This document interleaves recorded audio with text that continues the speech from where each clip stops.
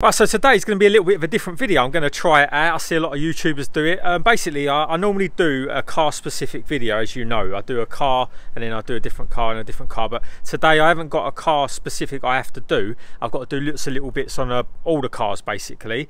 So I'm just going to go and start getting on with bits that I've got to do. You can join me along the way if you want to watch it. If you don't want to watch it, let me know in the comments section what you think. So first I've got to get the alloy off of this car because I've just managed to curb it up. It's proper smashed up, and going to get that wheel off and start sanding that down and paint that. Got to do some bits to the Evo, some tidying up bits, especially the engine bay. I've had some issues with the cam sync sensor. So it's some wiring issues and I've had to pull all the wiring out, so I've got to tidy all that back up. I've got to do some bits to the red GSI, and I might even get the RS turbo running for you just so you can hear the exhaust noise. So yeah, join me on today's video, and if you like it, let me know. Repping the Unknown Performance merch. So you can see here, Unknown Performance merch I've got on today. I forgot I even had it on, but I thought I'd show it off while I did. If you want to grab one of these, go over to the website. The website will be in the description. I've got some grey ones left.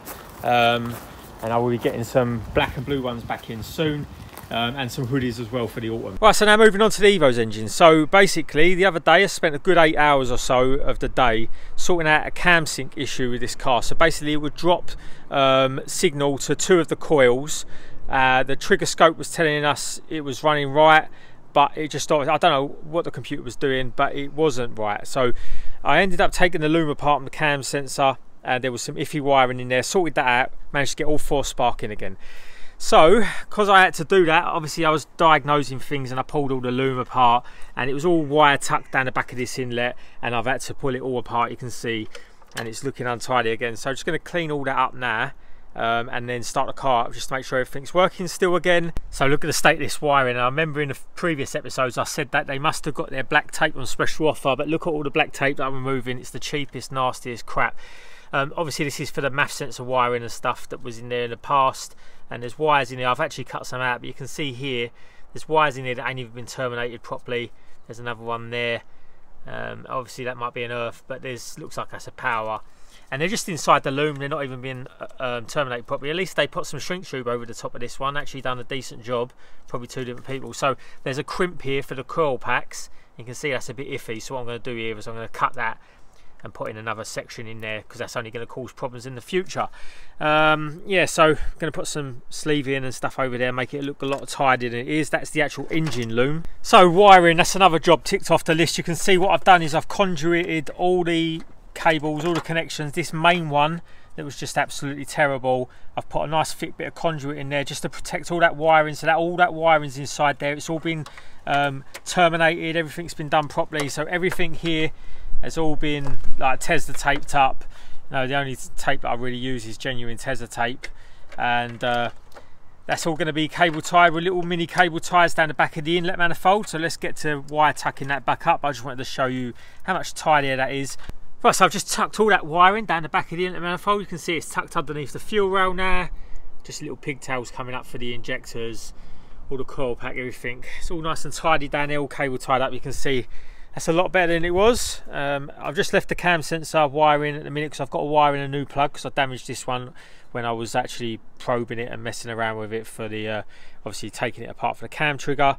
So I've got a new plug on its way, so I'm going to leave that one uncoated so that I can just get onto soldering that one when it comes. Right, so this Evo starter motor is absolutely cooked now. It sounds like a bag of old nails. Even though it was taken apart, re-greased and that, now it's absolutely knackered. You can see all the teeth on here. You look in the sun quickly. Literally they're all chewed up. It's an original unit, it's been on there forever. So went out and got a new unit. This is an OEM refurbished unit. It's from a later model, so literally exactly the same, except for the only difference is if you've got a later model and you want to change it over, it's very simple. You can see here the terminal that triggers the starter motor is on the top, and on the earlier models it's actually on the bottom. You can see there, but all they do is they just solder it into this top part instead of the bottom part. So just got to switch that plug around. Very simple job. So we can get this on now. Another good thing is, well, it's got some threads in that part now instead of a nut and bolt going through it. You can see this one had been stripped, so I had to go through with a nut and bolt. So get this on, stop it moving around. Hopefully it will start up a lot quicker. So a couple more things have turned up. So we've got a new battery here, and the old battery, obviously it was on the car, has had so many discharges now. It's charged up, discharged down to 0%, back up again. It just can't hold charge anymore, so it can't crank over enough. You can see it's a 620 amp battery. It's just not good enough. So I've got a brand new battery, another Eraser battery as well, but it's a little bit more cranking amps. It ain't going to make much difference. So just bought a brand new one of these. You can see here 640 amps on this one, so I'm going to get that one fitted. Also, we've got some new lines here, some braided lines for this oil cooler. So as you know, that I made this oil cooler up in a previous episode. You can see this kit here that I made up, all the bracketry, all the pipework, whatever. But because it was slightly modified and slightly moved, I've had to extend these lines maybe ½ an inch, which is really awkward because I've got to make these lines up again. So just ordered 2 meters of braided line because I wanted to go with a braided line. It looked good with these black fittings, so I've got to just make these lines another ½ an inch to an inch bigger to fit onto the car in the position that they're in. So got to take these off, modify the fittings and put on some new lines. So gonna get this battery on there, hopefully it turn over a lot better. So I just stuck it onto a trickle charger quickly just to fill it up that extra couple of amps because they don't fully charge these, and obviously they don't hold charge while they're sitting. You can see here, this is the reason why I'm replacing the other one. As soon as it gets below 10 volts or 10.6 volts, it's basically 100% discharged and the battery is knackered. That's why they don't give you no warranty when it's below that amount. So you can just got to keep it above 50%. If you ain't going to use a car for a while, keep it on a trickle charger, or it's going to kill the battery forever.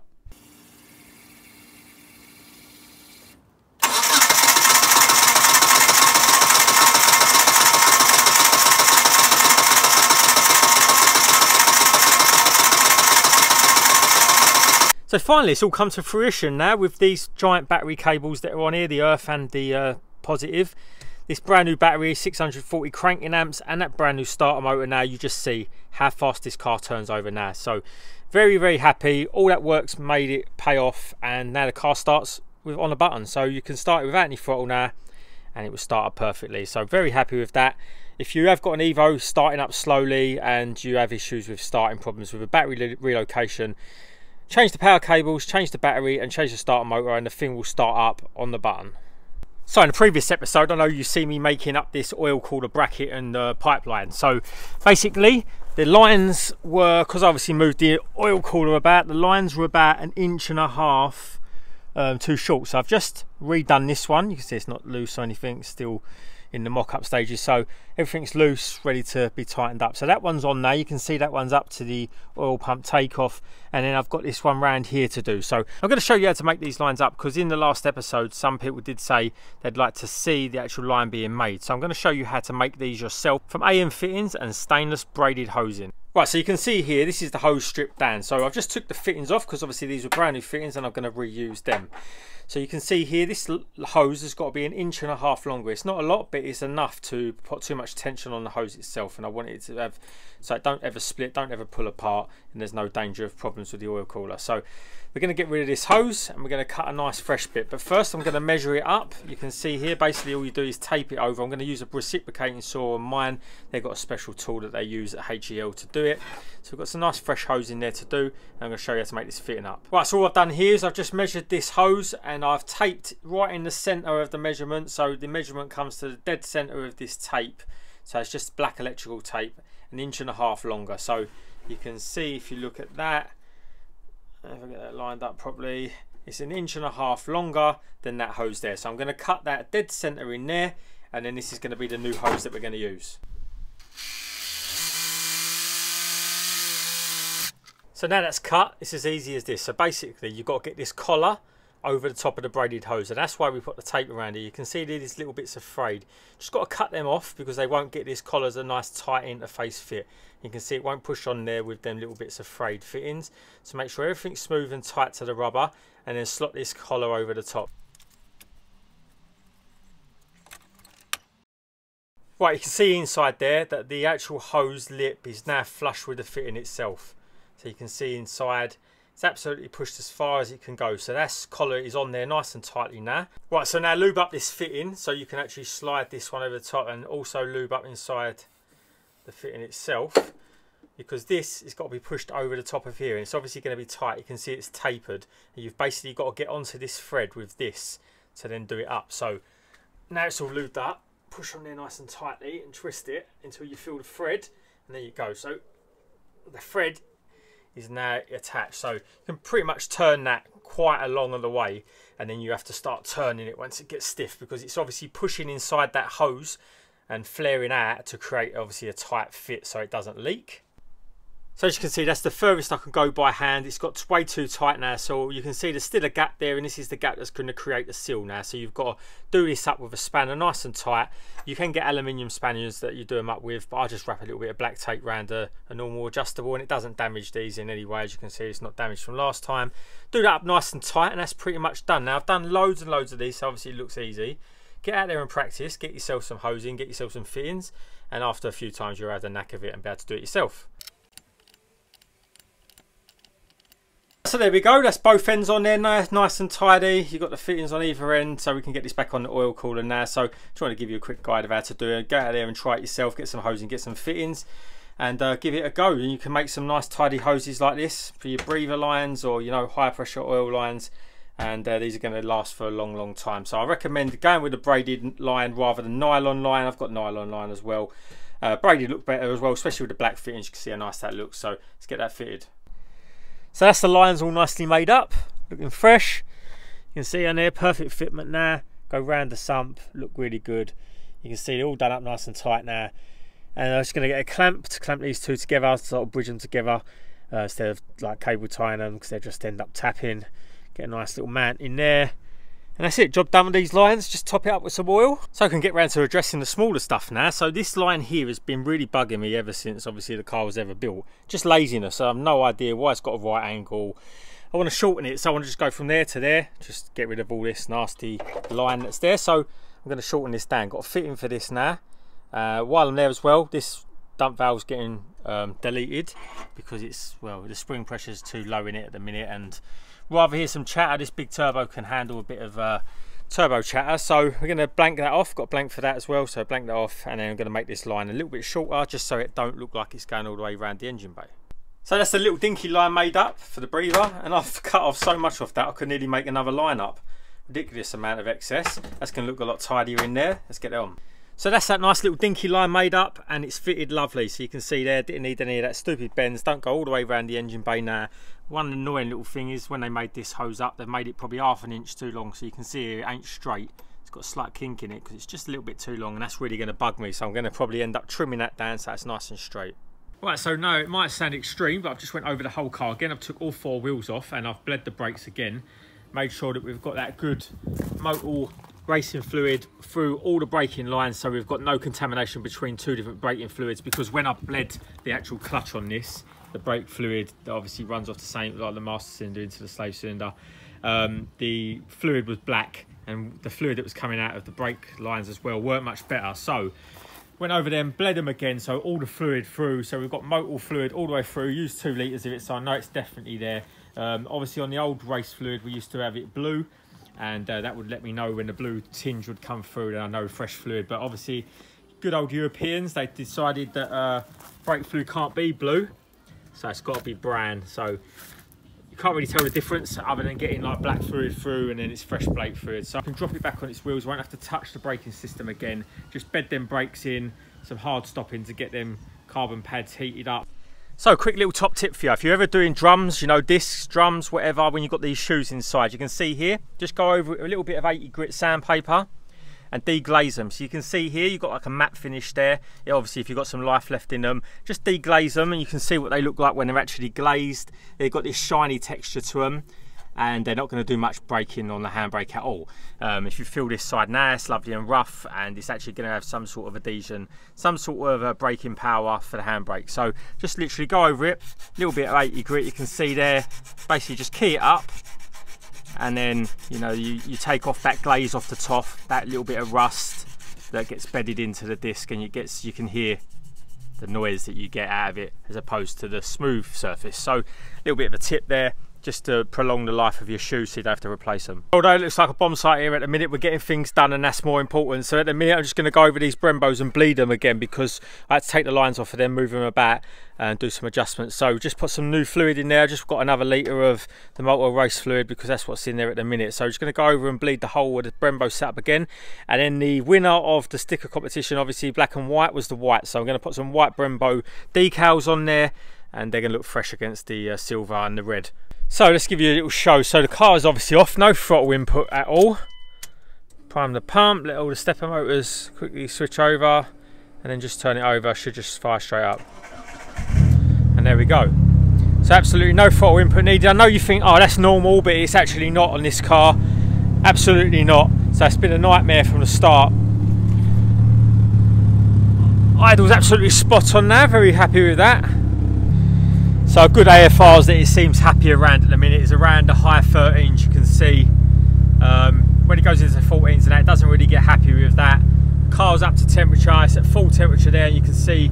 Right guys, after a monumental amount of effort, after this car really did test us in the previous months, it's all come to fruition and the car is sitting there ready to drive. So fresh brake fluid, fresh brakes all the way around. The car starts on the button now. All the fuel adjustments are sorted so we can take this out on the road. Cam sensor issues all sorted. Car idles absolutely spot on with no throttle input. Just got to adjust the throttle pedal itself because I'm used to electric throttle bodies, and the cable there is a little bit it's a little bit slack before it gets the input into the throttle body itself. So just got to adjust that. That's pretty much the final thing. Put the cover on this and then we can actually get this thing on the road and start the mapping process. So obviously we're going to get, you know, we're going to stick some boost into it, maybe around 2 bar, see what it does.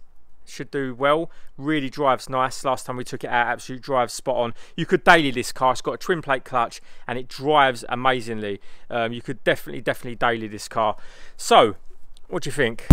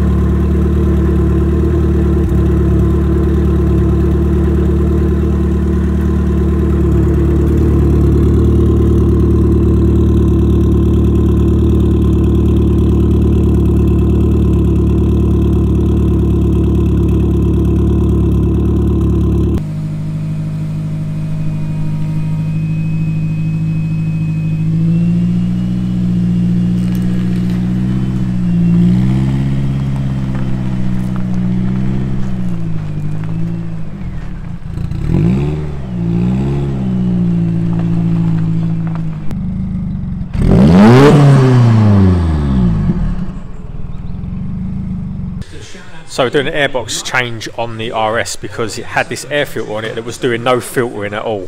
So basically what happened is it had killed the old MAF. You can see the amount of dirt and that that's getting in there. Absolutely disgusting. You can see it's properly bodged on there as well with gaffer tape and all sorts of things. So we've got 2 airboxes. One of them's got a cracked lid and the other one's got some problems with the studs in the MAF housing. So we're just going to make the best of both. So you can see here, this one got cracked in it, this one's got a good lid, so we're going to swap them over and make the good out of 2 housings. They're actually expensive airboxes to buy because you know, it's a specific car for the Mark 1 RS.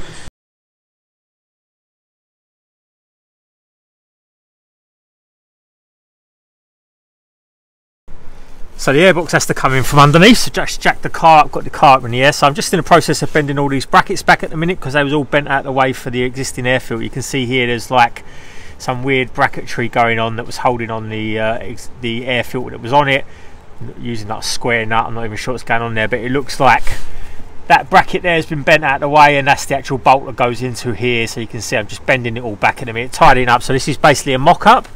Just mocking it up at the minute. Got these side in, got the 2 at the top in, so we're getting somewhere. So luckily with this airbox, a bit of heat, and I managed to get that stud out of the MAF housing. Didn't think that was going to come out, so that was properly seized in there. You can see, tried everything to get that out, but managed to get that out. But now I've got another problem.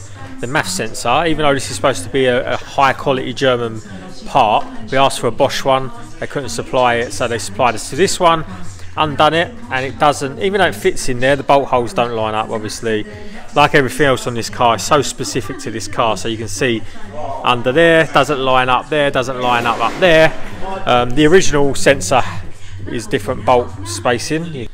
So I've been having fun with this airbox. So I managed to get the stud out of the actual MAF housing itself. You can see there, it's actually quite difficult to remove, but managed to get that out. You can see a little bit of heat, and got it out. It was properly stuck in there, so that allows me to use this better side of the housing. It's only got one crack and it actually sits in there nice. But the other issue is the original Ford sensor obviously is knackered. You can see like it's absolutely trashed, and the original pattern part that they've given us to replace that with, you can see the bolt hole spacing when you unbolt it is slightly different. You can see this top left hand corner maybe a centimetre out, so when you put that into the airbox itself, you can see there that top one just about gets it, but that bottom one is a mile out. You can see it down there, the bolt hole just doesn't line up at all. So as you can see here, the airbox is all fitted. Now it's only mock fitted up there in a minute. I need to put a new MAF sensor. As you see, the MAF sensor was knackered, and we've got an air filter coming, but it's all mocked up for the brackets now, so you can see all the brackets and everything line back up, and that's what I wanted.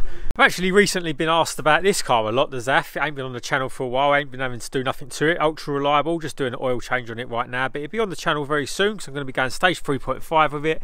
You can see, still looks good. Clean car. They put a lot more effort into the body kit on the Zafira than they did on the GSI. It would be nice if they did have wide arches on them, but they didn't. So we'll get this back on the channel soon. I love the arches on these. I wish I could put them onto the GSI on the Astra G. It's a shame you can't. Really only the Coupe Turbo was the only one that had the arches put on them, but we're getting this back on the channel soon. The boost bust will be stage 3.5. As you see, all the bits that we put on it before. Loads of stuff, Courtney intercooler, full Neotech exhaust system. So I've just let the tyre pressure out of the tyre, so it's nice and flat now. I'm going to use this little mini 3-inch grinder. So I've used a 60 grit disc, but it's a used one, so it's more like an 80 grit, a little bit softer.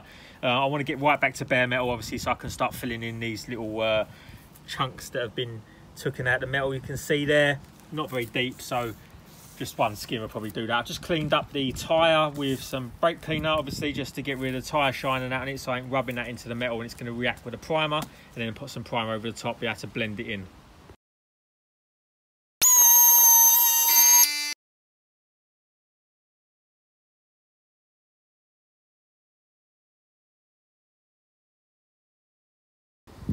Right, loads and loads of sanding later. You can see I've blended it all in as well. I've obviously keyed up all the lacquer, any other bits where stone chip or whatever is. I've gone as smooth as I can without using any filler.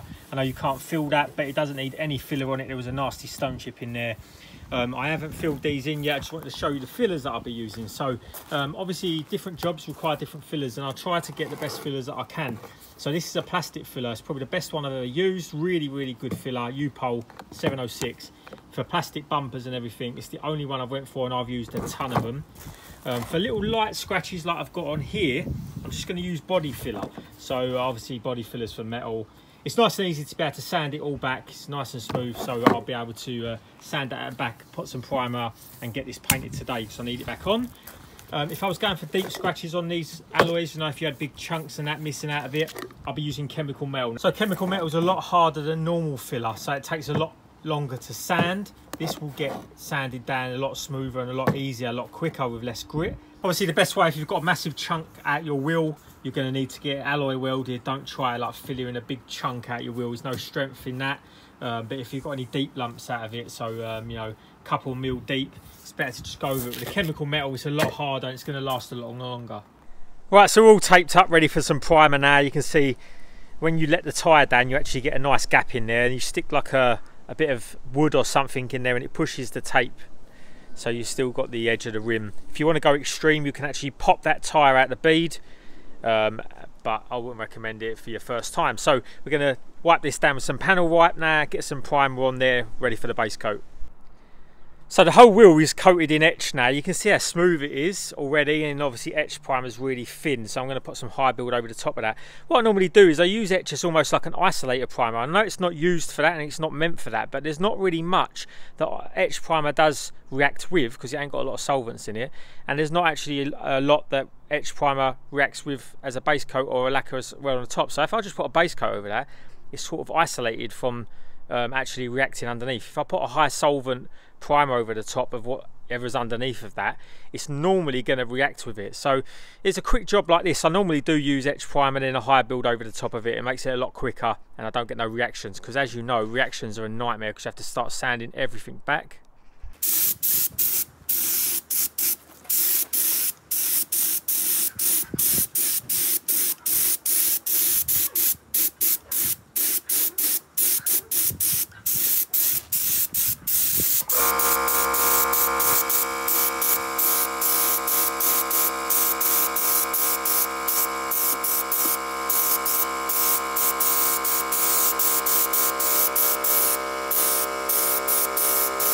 Right, there we go. So I've just washed the car, so I thought I'd give you a perfect time to show you the wheel. Forgot to show you it up close once it's been painted because I was too busy getting it painted and forgot to do a clip. So obviously it's a little bit wet at the minute, but it's had 3 or 4 days to dry.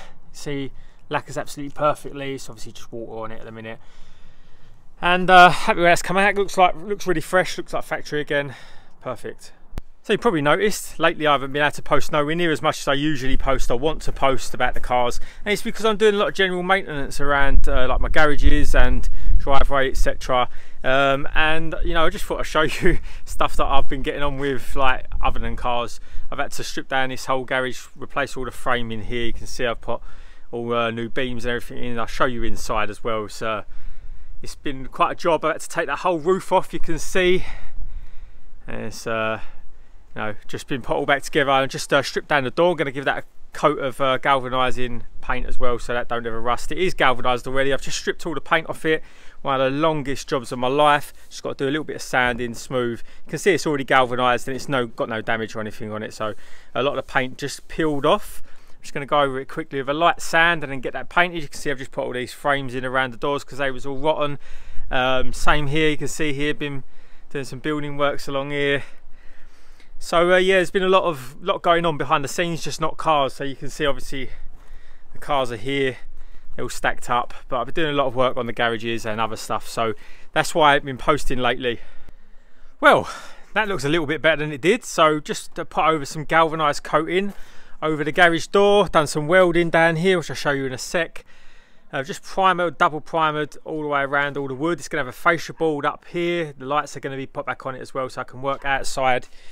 In this section here, when it's dark, still got the light up on the wall here. You can see fixed all this coping stones and the ridge tiles and everything. I'm going to get up there, I'm going to jet wash all them tiles off so that you can see just about there where they had slid down and it's been protected.